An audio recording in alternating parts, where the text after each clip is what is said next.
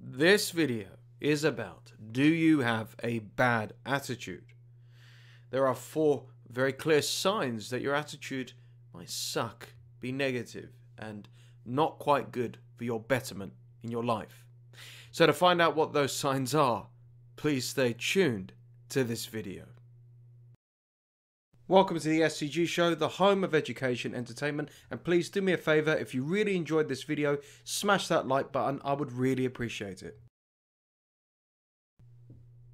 It's very hard for us to determine our own attitude at times.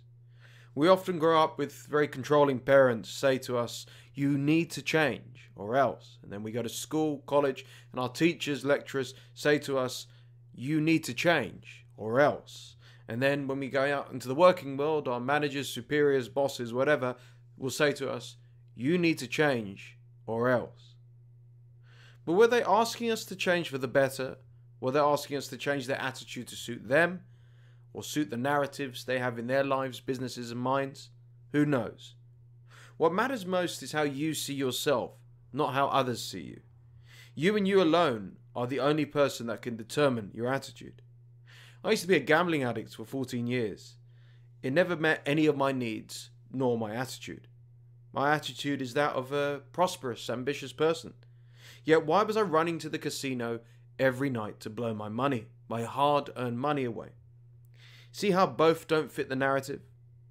What has shaped our current attitudes at this moment, this very specific moment in our lives? Well, parents, guardians, grandparents play a huge role, uncles, aunties, family, depending on how enmeshed you are. Then we look at the role models we have, or the lack of role models that play a factor. Then the TV shows, movies, superheroes we watch along the way, not to mention athletes, and then friends, or the friends we don't associate with. There's many factors that have determined your attitude up until this very specific moment you're watching this video, aka this moment in your life. And there are many reasons and factors behind it as well. But what is most important above everything else is eliminating a bad attitude. You've discovered this video because maybe you think you do have a bad attitude, not what others think. You think you have one.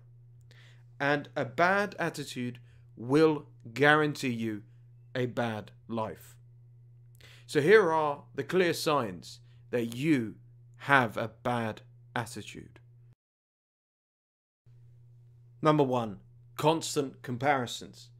If you're always, metaphorically speaking, looking over at your neighbor's garden over the fence rather than working and improving on your own, that's a bad attitude.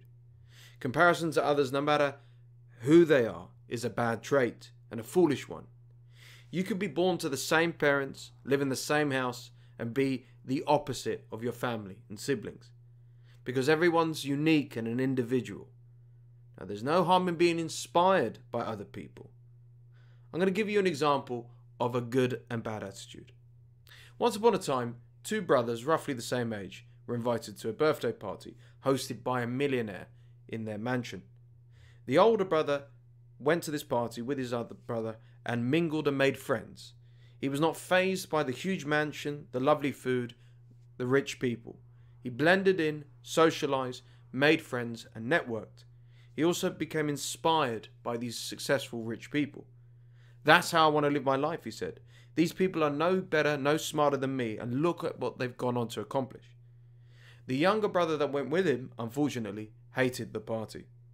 He didn't want to go to the mansion as he thought it was too pretentious. He never spoke to anyone and was constantly looking down on others.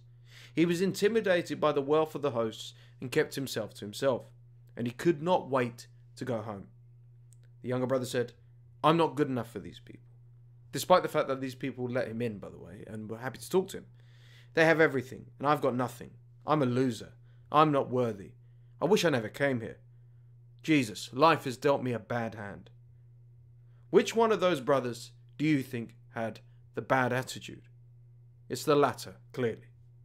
Not only was he envious, but he was always comparing himself. He saw that he was not as wealthy or successful, and he waved the white flag and decided to give up on himself and in turn life. If you want to live a miserable life and keep on having a bad attitude, keep on comparing yourself to everyone else. Are you enjoying this video? If you are, please hit the like button. I would really appreciate it.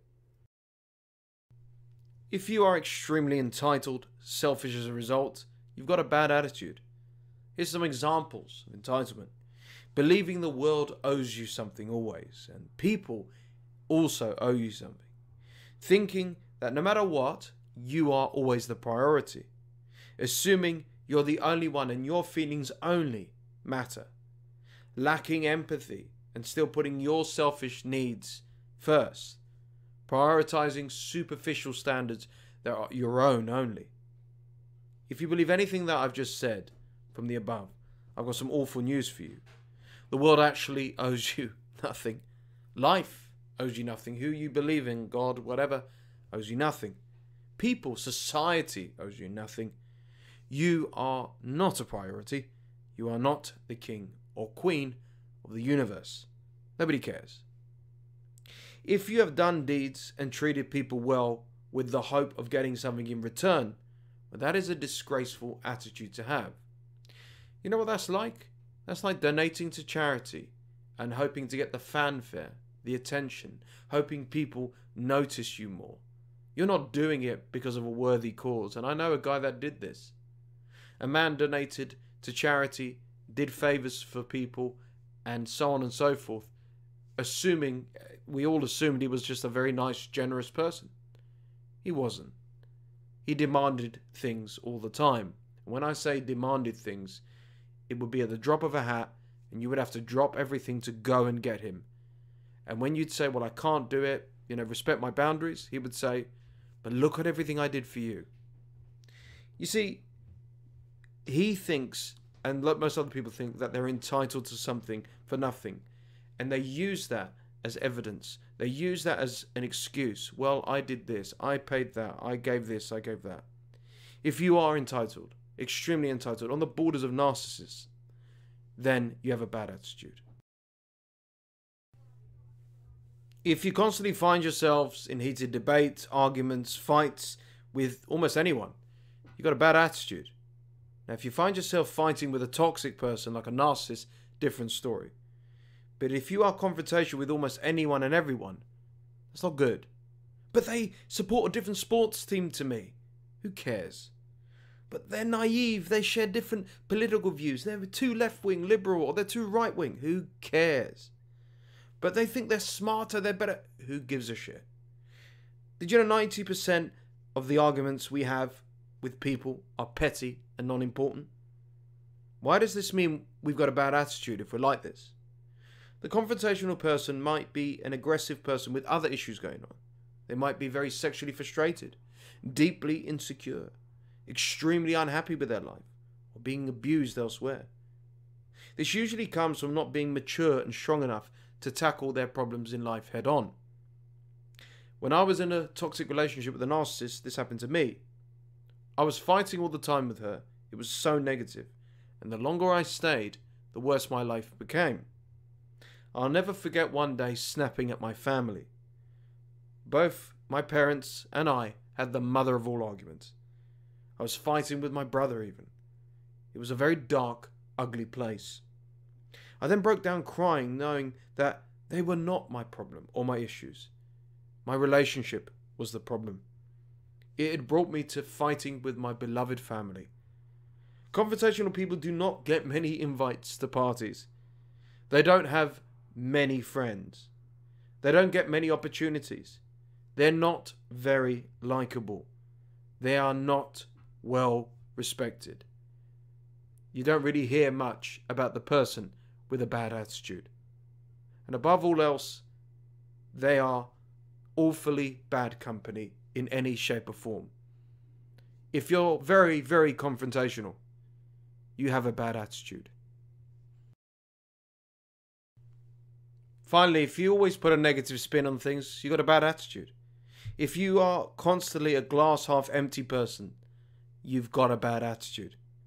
Like the confrontational person, nobody wants to be around a Debbie Downer. Trust me. Here's some examples of negative spins. Oh, that business still looks great, but it sounds too good to be true. Well, I got lucky dating them, but eventually they're going to leave me. I'm not good enough for them. I don't know how I got this opportunity. It's probably by mistake. I sold that property for good money, but the offer could have been better.